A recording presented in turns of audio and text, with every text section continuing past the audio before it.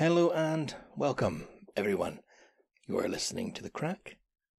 This is the podcast where I ask you, what's the crack? So, what's the crack, guys? Get in touch. Let me know. I'll share it with everyone else. And we can become the little sharing community, or a little commune of sharers. But how have you been? How are you, listener, the individual, you personally? Take a moment to think about yourself. How are you getting on? You being good to yourself? Are you treating yourself in a way you would allow others to treat you? You know what I mean? If you weren't you, if you were a friend on the outside seeing somebody treat a friend as you were treating yourself, would you put up with that? Hope you're being good to yourself. Hope you're getting plenty of water, especially with how warm it's been lately. By warm lately, I mean in the last 2 days. I can assure you, when you have no hair, you really feel the weather. Hope you're good. Hope you're doing everything you can out there to do what you can to have a easygoing, happy life. Maybe not easygoing. Maybe some people strive for constant improvement. Whatever's going on. Hope you're well. Yes, so, first thing you may notice, this episode is hella late. Yeah.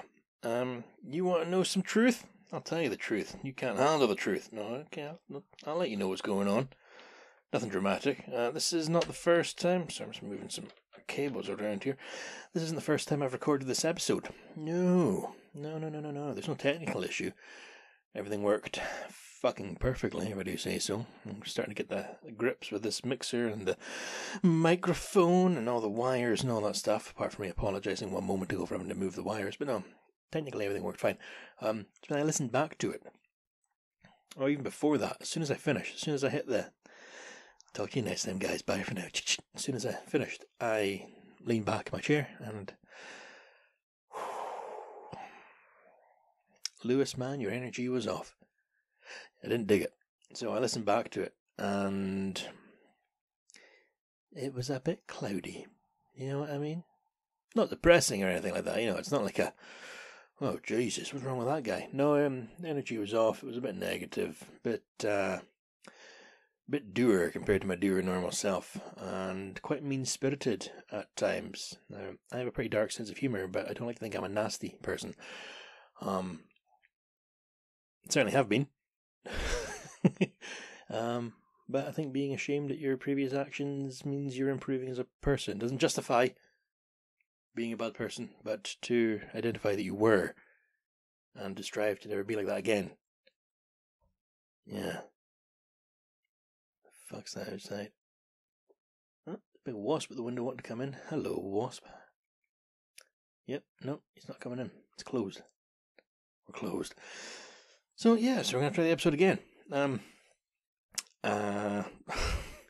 gonna be weird because obviously this morning I listened back to what I'd recorded and didn't dig it. So we'll start again. So what's going on? Right. Well, I am sitting in a very well organized, very clean, very nicely hoovered, very polished room.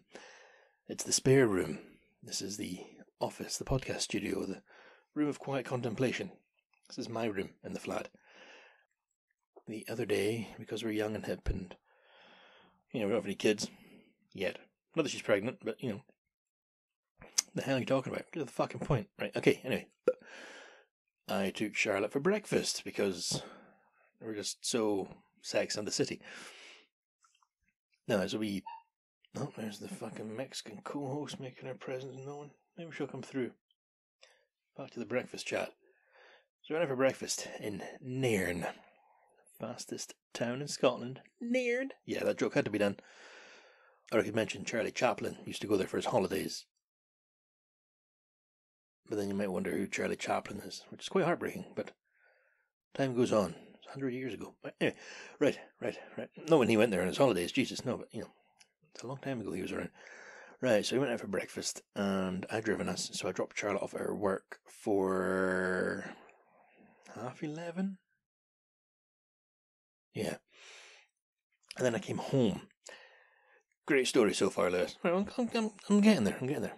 Now, the spare room, if you listen to the previous episode, you've heard me talking about the pile of coats on the floor and the suit that needs to be dry cleaned. That suit is now back in the little suit carrier case. I'm going to go and take it to a dry cleaner, so I don't know how to do that. I don't know where you go. I think Timpsons do that, but you just sort of, hey, can you clean this for me, please? I don't know how they do it. Spray it with chemicals, dry chemicals.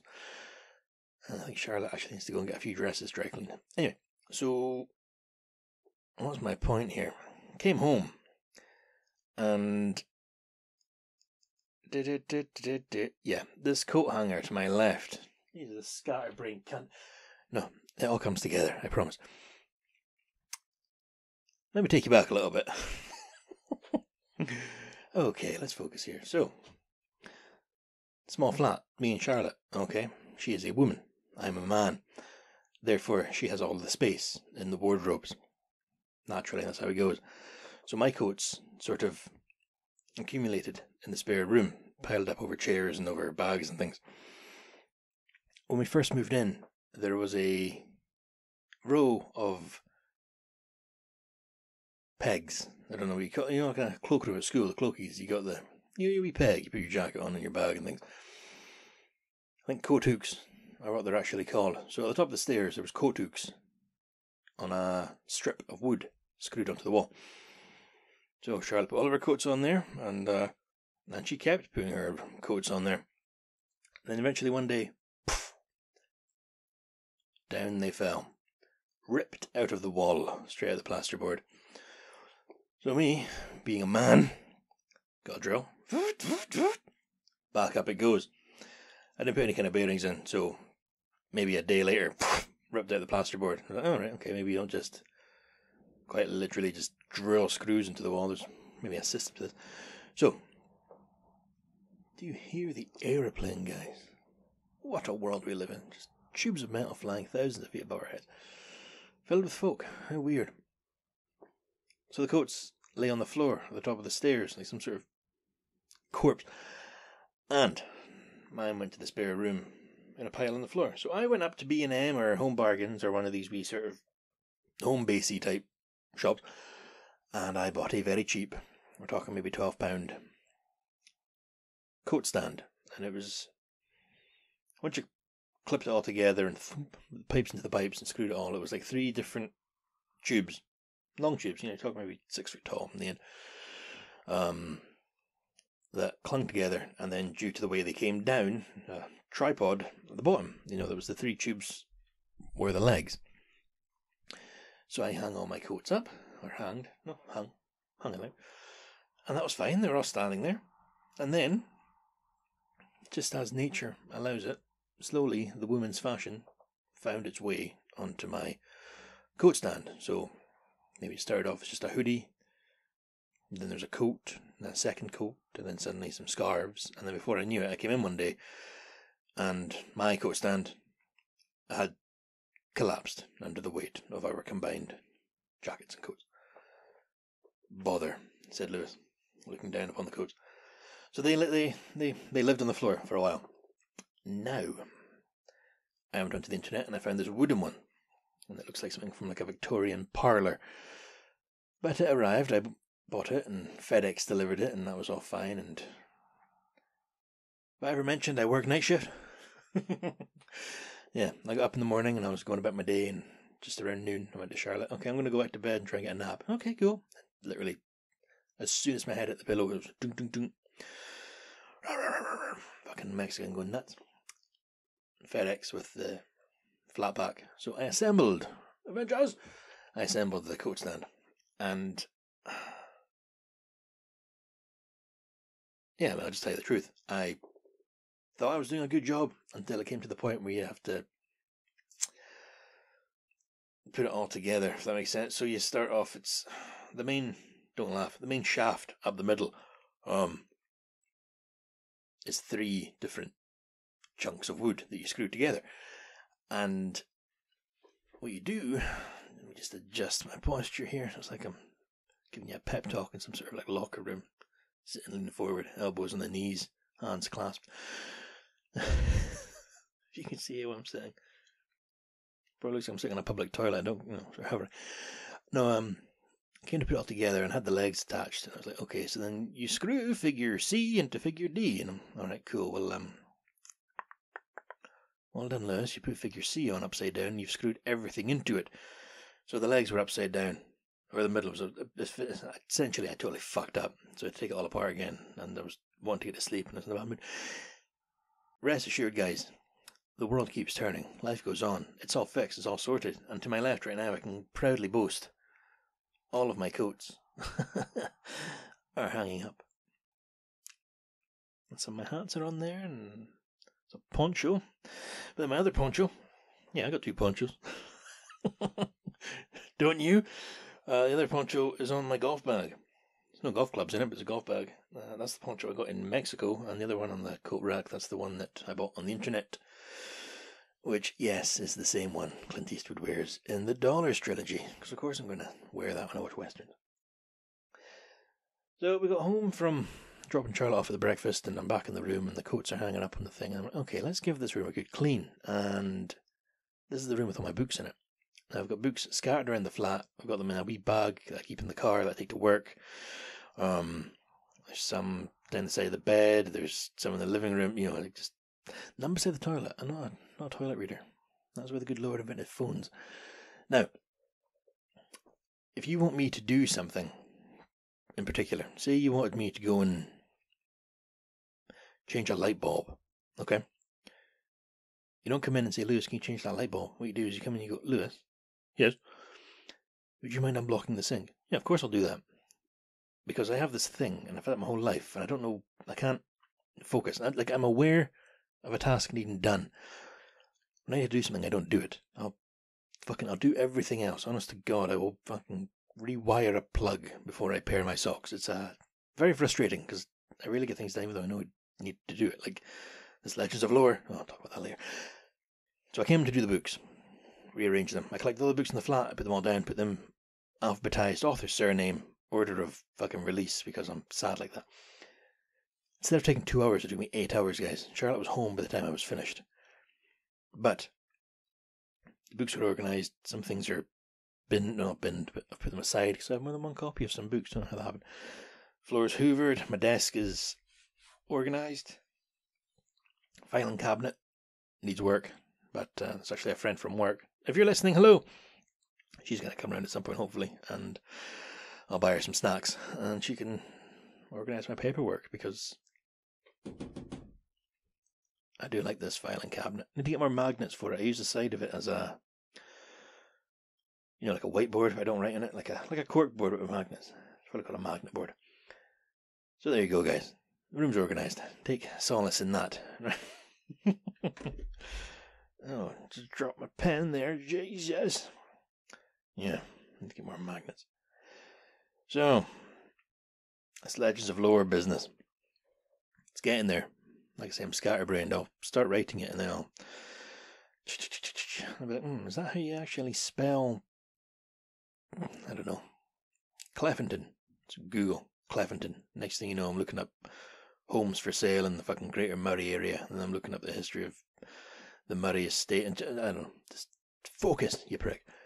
It's getting there. After this episode is recorded and edited and uploaded and all that jazz, I'm gonna get back on that. I'm actually getting close to finishing the first draft. But last night, I took the wee dog for a walk at the battlefield, as usual. Lovely night, lovely peaceful night. Just a few other folk up there. Tourists. You can tell by their cameras. And they brought a tripod. Not something I would do. Take a tripod. Who am I to judge? Still gonna, but, not me. And then, because we needed to go and get milk, because, life goes on. It's being a podcaster, guys. It's not all rock and roll, Put all my trousers one leg at a time with the rest of you. We had to get milk. And instead of just going into Tesco on the way home, I said to Charlotte, it's a nice night, let's go for a drive. Hidden agenda, I kind of wanted to drive the way the Jacobites would have had to walk to Nairn. Because, believe it or not, the road that is there now is very close to the road that was there at the time. They just, over time, adapted it and put tar on it.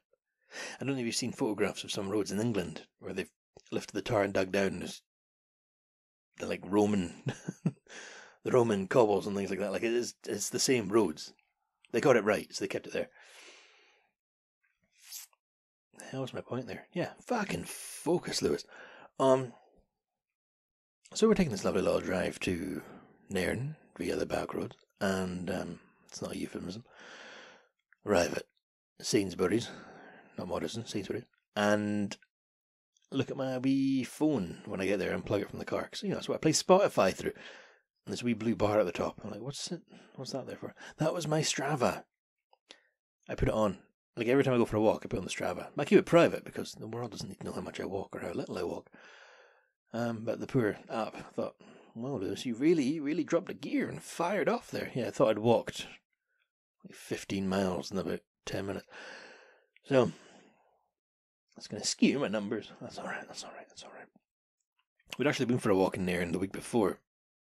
That was how we ended up. Wow, everything comes full circle. That was how we ended up going for breakfast at that place. So, it was a day off we both had off together, which we don't always get, just because that's how the fucking universe works, guys. And I decided I want a cheeseburger. Or, I want lunch. So we went out to this... When I was a wee boy, it was a farm. And when we visited Nairn, it was on the road to Grantham.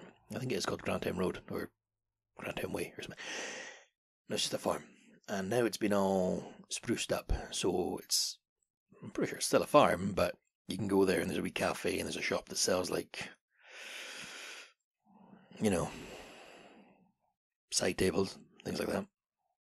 A wee farm shop that sells black pudding and jarred olives that you can never see in Tesco.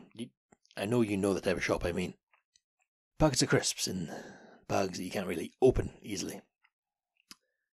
Shops not for the common people. Mm-hmm. So, we went to this wee cafe. It's fucking delicious. It was absolutely incredible. Delicious burger. Absolutely, just lovely. Proper butcher quality burger.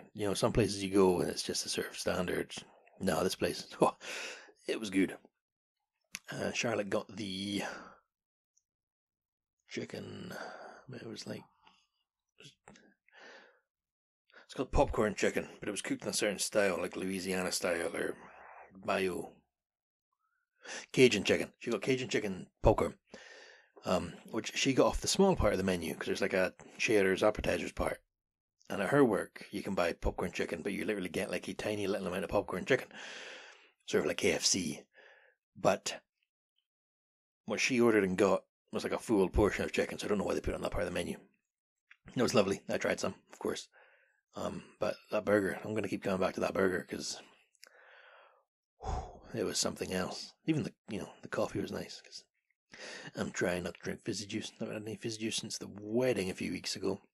Oh, let's talk about that. Jesus, yeah. Anyway.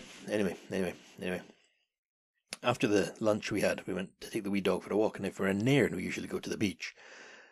But it was the afternoon, which means it'll be busy, and it's getting to that time of the year where a lot of folk holiday in Nairn. So instead of going to the beach, because the dog doesn't get on with other dogs, we decided to go and explore the woods.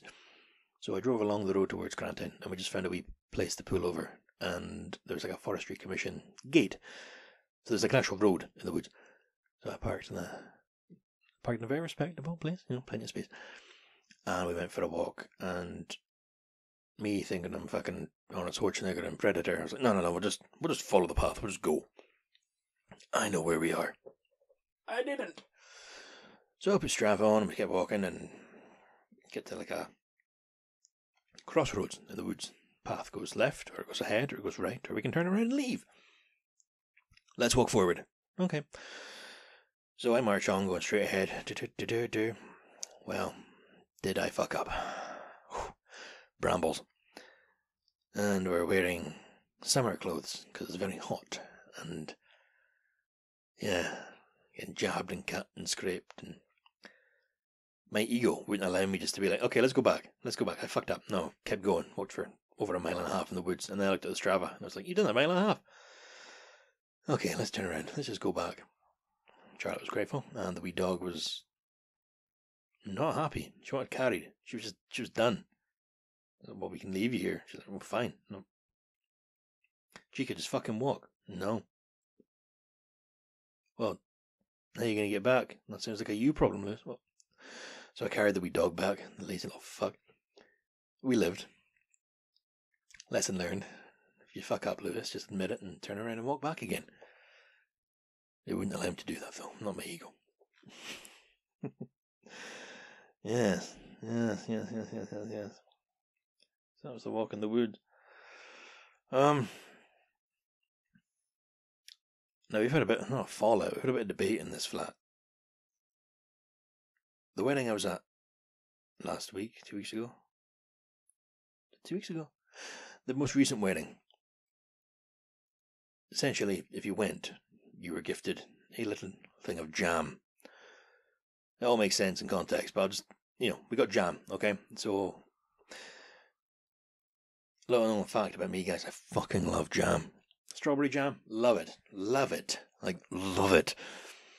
So I was delighted to receive this little jars of jam.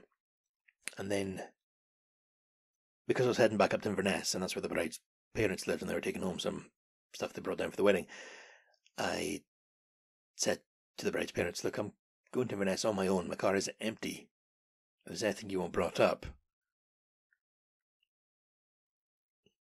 put it in my car. Yeah. So I took home a few trays of like flowers and some holers and stuff, and I dropped it off at their house. And when the bride's mother came out, she said, "Do you want any more jam?" And I was like, "Fucking do I?" Yeah. So I had a shed load of jam. I'd say shitload, but I'm being respectful to this stuff because it's delicious. So I've been eating a lot of toast lately. Now,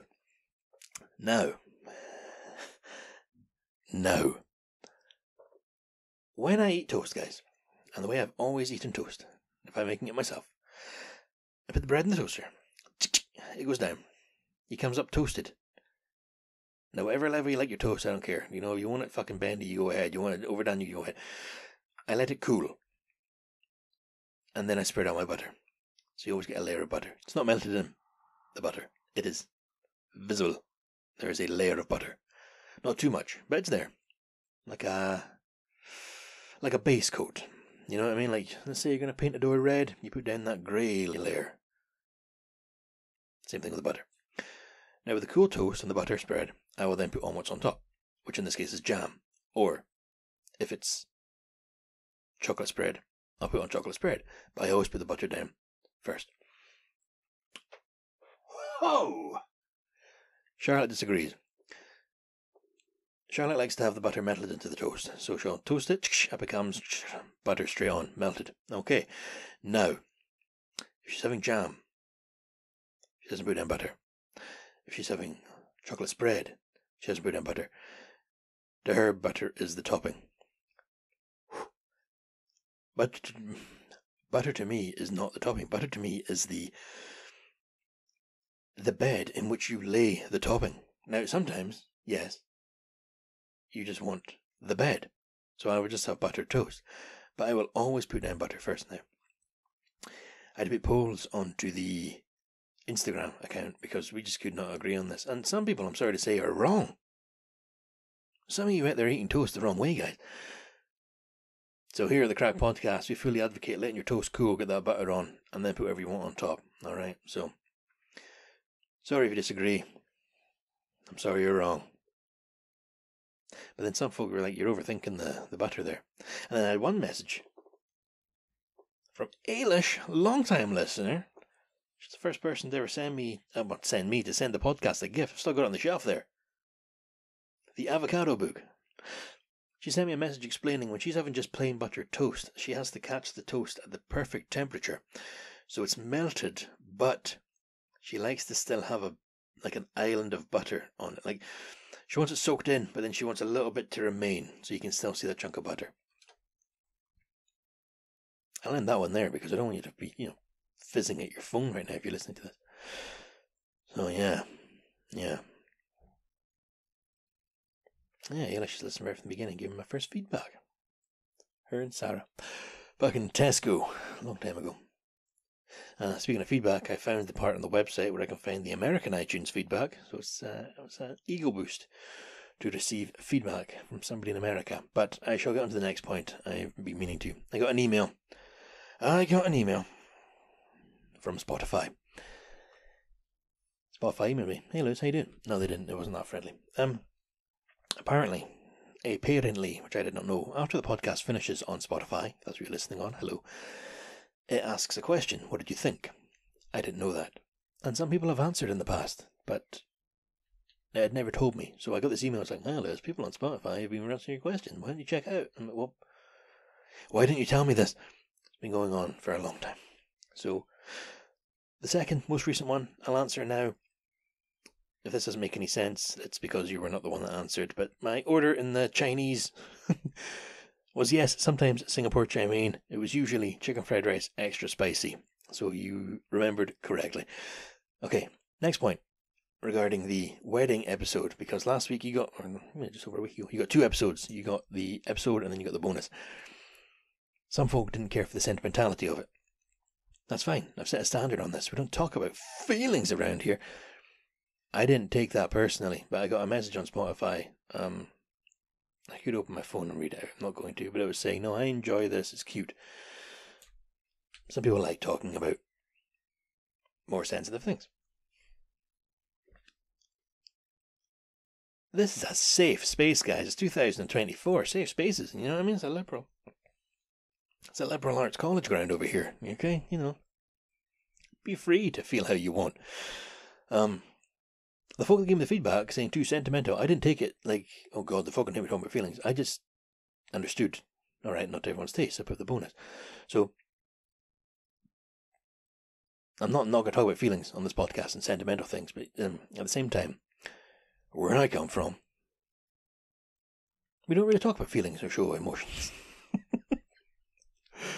Like when I went through to Grantown, I was visiting my parents, and my dad asked how the wedding was. I was like, "Oh, it's very nice." I told him the sort of similar thing I told the podcast. I was like, the break came out, and, fucking beautiful and stuff. And he sort of gave me a look like, fucking, you have a girlfriend, Lewis, don't call that woman beautiful. And then, the groom saw her, and he actually, I think he teared up a little bit seeing his bride. Why? What do you mean, why? Why was he crying? Well, he wasn't crying, it was just, he was overcome with emotion. Huh. My dad, I've never seen my dad cry. I don't know if he can. I've never been at a wedding until the one I went to where I'd seen people crying and stuff like that, because it's just different environments, different orbits and stuff like that. So some of the listeners to this come from that orbit where that sort of sentimentality doesn't really happen all that much. So thank you for the feedback, guys. Don't worry, you can show feeling around here in this very clean, organised room. Because I'm gonna fucking weep at how clean this room is. So fucking organised. Yeah. So what's going on elsewise? I think that's it for this week, guys. Sorry for the delay. Oh no. Got this in big letters here. Did anyone else watch Eurovision? We can talk about that next week. If you have any thoughts about Eurovision, fucking feel free to email them in. Alright, because we'll read that out. We don't have to get political, because Eurovision isn't about politics. So we'll see how that goes. Yeah. But I do believe, guys, in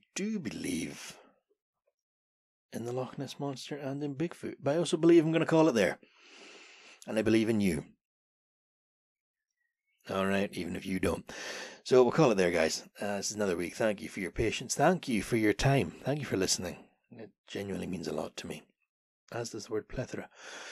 So, if you want to get in touch, and absolutely please do, whether you want to be in touch about Eurovision, what your thoughts on that, where we're ABBA, whether you want to let me know how you're feeling, what's going on in your life, you got any news, is it your birthday? Is it?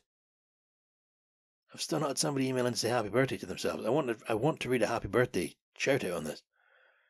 I've had congratulations to pass out, but I've never had a birthday. I know there's fuckers out there changing age. It happens every day. Every day.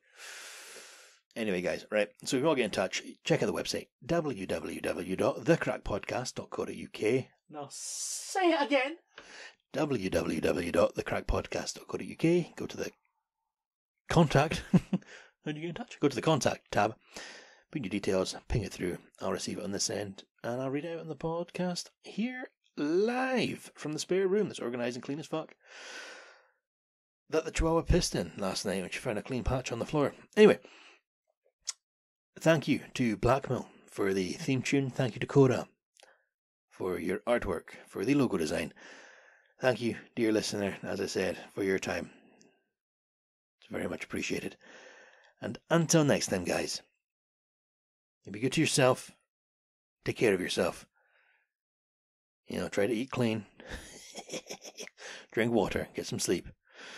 Look after each other. Don't take any shit. But just be good. Alright, I'll speak to you next time, guys. Bye for now.